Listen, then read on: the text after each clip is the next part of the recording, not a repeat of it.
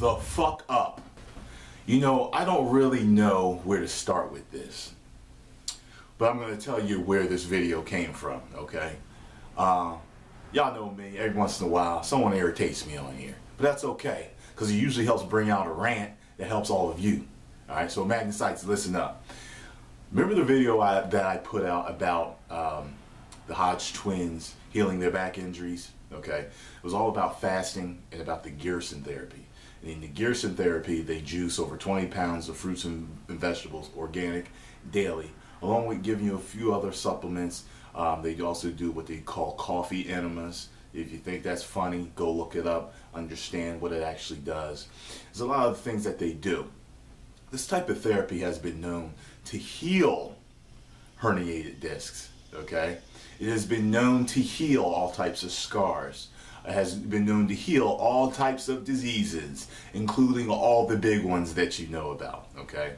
Now, a guy posted a comment basically LOLing me and saying that he didn't understand how fasting would heal things when your body uses the fat and muscle to repair itself.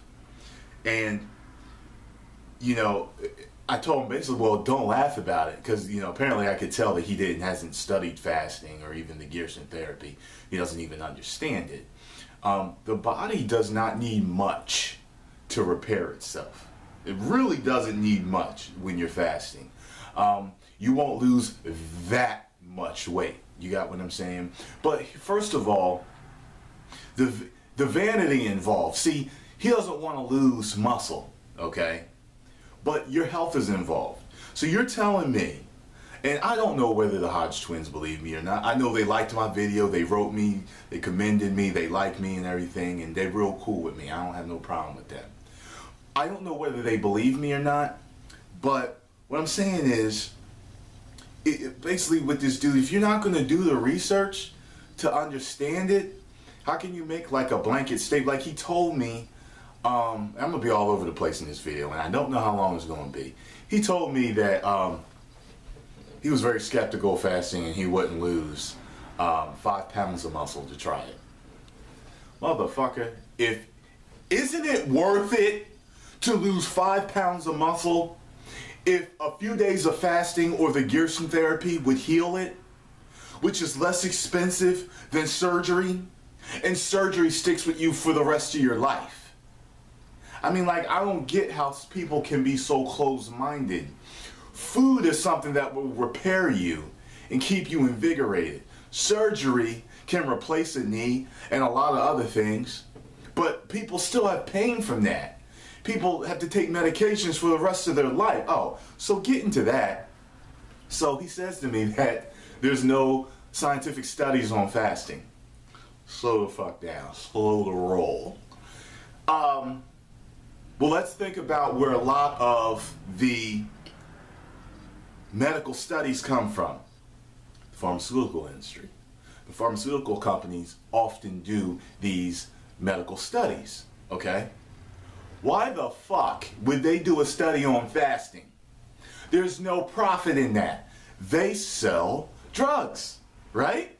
Why the fuck would Pizza Hut worry about making a good-ass roast beef sandwich? They sell pizzas. They're gonna leave that to Arby's. Got what I'm saying? Like, people don't think before they speak. And I notice that's the thing that irritates me the most on YouTube. Someone will pop up and and a lot of them are trolls, but I can tell some of them are not trolls. Some of them are subscribers or some of them aren't. And they'll just say stuff and I'm like, you really didn't even think that fucking through, did you? You're just a complete moron. I used to be a complete moron. I used to be like that. I used to have a certain ideas set in my head and then I wouldn't believe nothing else. You take a look at knowledge today, you take a look at just where we are today and where we have been.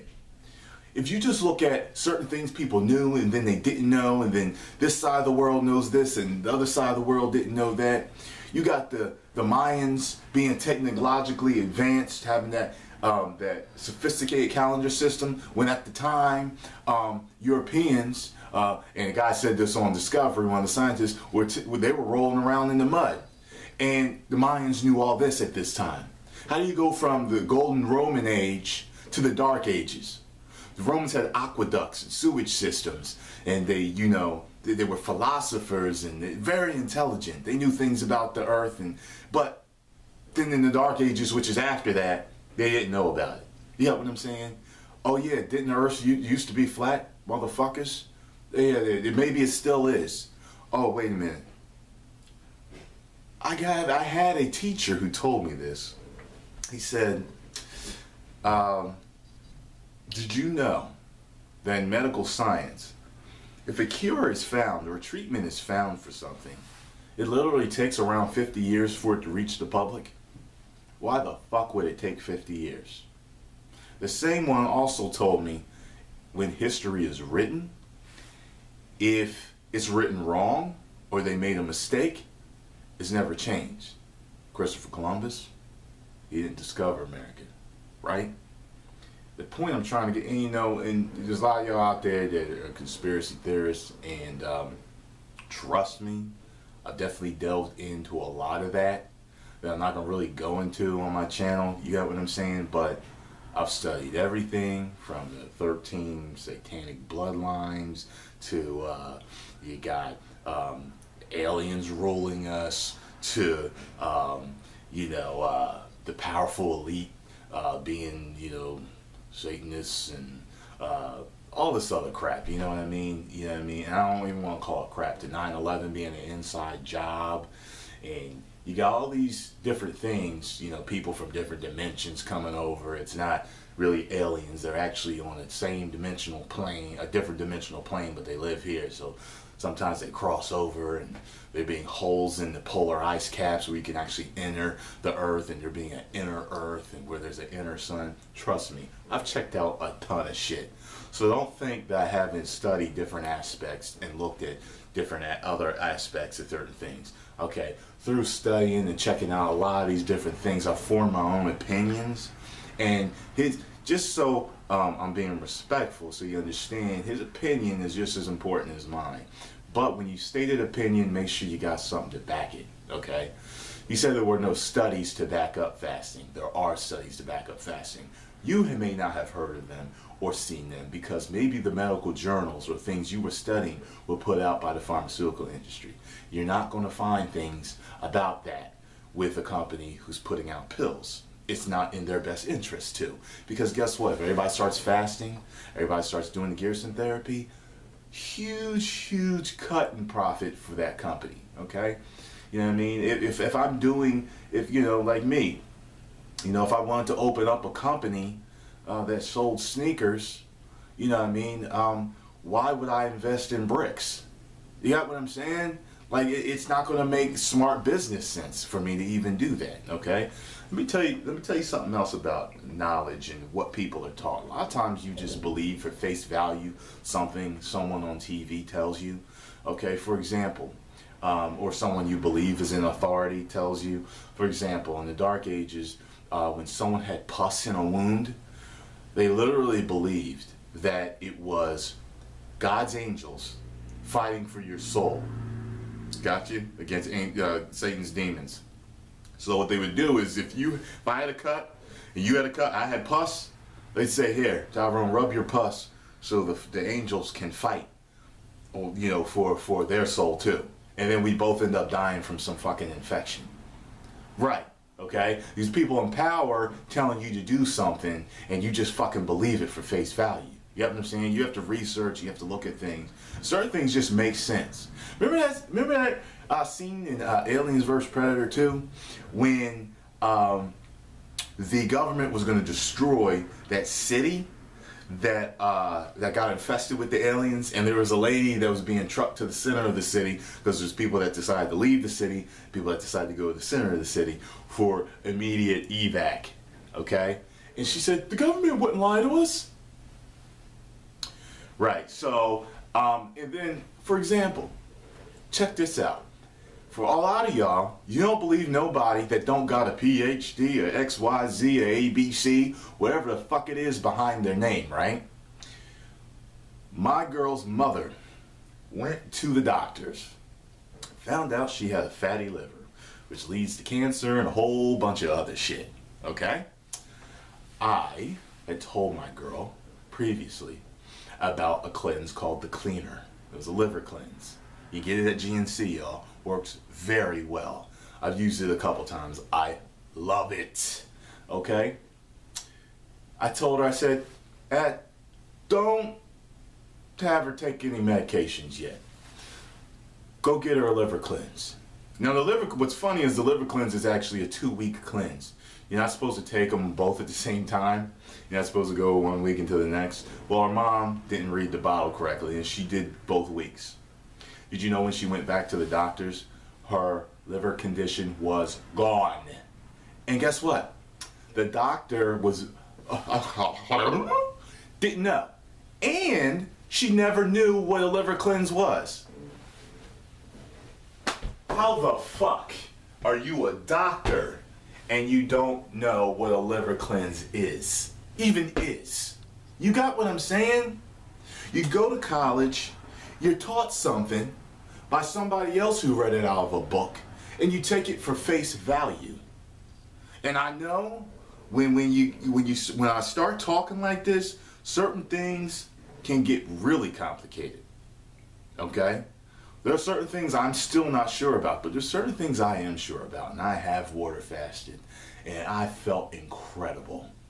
I hurt for my 6th and 7th day, all in parts of my body I had injured as a kid or a few years back, and they were all 100% when I was done. Yes, I went from 200 pounds down to 179. I don't give a fuck. My health is more important than walking around with an extra 20 pounds of muscle on my frame. I can get that back, which I did. And you watch my intermittent fasting, no, I went from like 205 or whatever down to 193 or whatever. So I don't give a fuck. This muscle, that vein, yeah, and the dude was like, you know, oh, yeah, I lose 5 pounds of muscle, that's not worth it. You fucking idiot, as far as I'm concerned. You are an idiot for saying some shit like that. Alright, wise up. Your health is more important than 5 pounds of muscle, than that vanity, okay?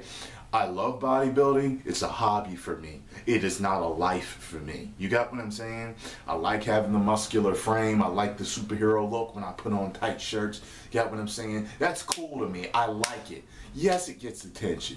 Yes, it builds self-esteem and all these other things. But the fact of the matter is, it's a sport. It's a fad. You know what I mean? It was a fad at one time that grew very popular. And Arnold Schwarzenegger, boom, made it extremely popular. If you look at Superman, the way he was drawn all those years previously, afterwards he was a Hulk. It's because of Arnold Schwarzenegger, Sylvester Stallone, people like that, wrestlers that made bodybuilding very popular. So don't think that bodybuilding is the most healthy thing for you to do in the world, because it's not. You got what I'm saying? You don't hear about bodybuilders living to 120. You don't.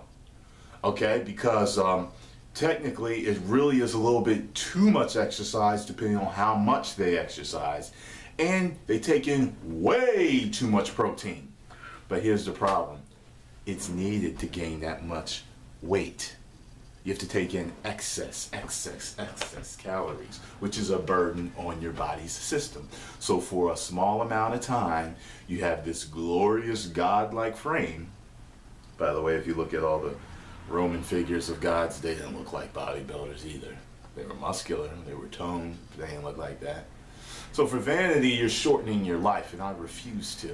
And that's the reason why with certain things, even with the intermittent fasting in my diet, I refuse to kind of do certain things to cut that much fat. Basically because I've just learned so much about how the body works, and I'm still learning. I'll never know it all unless I'm immortal, but I'm working on that. So, but the fact of the matter is, you know, I'm not willing to sacrifice my health for a specific look. Guess what I noticed? I used to be, years ago, I was very insecure. So my body was kind of like it was my crutch. I got girls off of my body because I wasn't too good at speaking to them. My rap wasn't too well. But I noticed that when I lost all that weight with fasting, which by the way, at that time I'd gotten over that insecurity, but it was kind of funny. I didn't give a fuck. When I did, I was like, I'm still pulling them. Yeah. So I lost 20 pounds and I was still pulling them. For all you guys that think you need an extra 20 pounds, you really still don't need it. Think about all the Hollywood movie stars and the models out there that are slim, good-looking people. You really don't need to look like a bodybuilder. You know, a bodybuilder is similar to a female stripper. Most men don't marry strippers. They're more of a fantasy. A lot of girls might want to try you out, but it's usually the good-looking, more natural-looking men that pull the most women. Just take a look. I guarantee you, if you were to ask all the celebrities out there, bet you Arnold Schwarzenegger's body count on women is not as big as Brad Pitt's. Guarantee you. Guarantee you. Yeah, this shit's making sense, right? Alright, so I think I've pretty much covered everything that I want to cover. Open your minds. Make sure that you are studying. And when you study something, cross-reference it with other things, okay? So you make sure that your path is clear and you're moving forward. If you get stumped, think about it for a while, you know? You're not going to always get the answers to everything. Sometimes you got to put something down and you got to come back to it. You got what I'm saying? So, damn, y'all, stop making stupid comments. Think, really think before you say something to somebody. Because you don't know. You know what I mean? Like, as technologically advanced as we are now, we still don't know things. We still don't know things. Alright? You got Western knowledge, you got Eastern knowledge. Over in the East, they live longer than us. Did you know that in mortality, the United States is ranked number 60? The last time I read about this, we were number 48. Now we're number 60. The most powerful country in the world, next to what, China now? China might be more powerful than us right now. They may not be telling us, right? Look, we're number 60. How are you that fucking powerful and your people die that much earlier than all these third world countries? Exactly. What do they know that we don't know about health? That's just one thing. You know what I mean? Look at stuff from the past. Oh, we supposedly live longer now? It's not true, okay? I'm very skeptical about that. I've read a few things that said that, well, actually, that's true. If you do not factor in the wars. See all the wars in the past? Huge body counts, which made it look, okay, like they were dying faster back then, okay? You have to factor in the wars. Once you factor in the wars, then you're like, okay, well, wait a minute. If all these people didn't go to war and die, then, okay, well, they would have lifespans of this. You got what I'm saying? Because the people that didn't go to war lived this long. Yeah, they weren't dying early at 20 years of age and 19 and 18 and whatever, going to war and being the little drummer boy at 5 years old to getting shot in the fucking face in the Civil War and all that shit. You know what I'm saying? Like, yeah, I don't give a fuck if this video is going on. Y'all that like me is listening and y'all understand it. Open your minds. Never stop learning. Never stay stagnant. Never totally take something for face value, okay? Now say, for example, you meet an extreme expert in something. What you want to do is use the principle, who do you listen to, okay? And it is true. Like, oh, who the fuck is Tyrone Magnus? Who the fuck is he? He ain't got no ABC, PhD, XYZ behind his name. No, but he actually learned from people with this behind his name. You got what I'm saying? So you're going to want to look at what they say, and you may believe it at the time, but you're going to question it, okay, until you fully understand. See, a lot of times you're told something and you understand. A lot of times you don't understand it, but you still believe it. Those things, you might want to just read up on them so you understand, all right? That's the end of my video, y'all. I'm exhausted mentally from spewing my brains out to all of you. But Magnusites, I'll never fail you. If you got any questions, ask me a question. I'll do my best to answer it. And I'm not going to be like, you can't do that because I'm not like that. I'm not a moron that is going to say some dumb shit like that. Alright, y'all. I will talk to y'all later. And maybe I'll have a few more videos up today.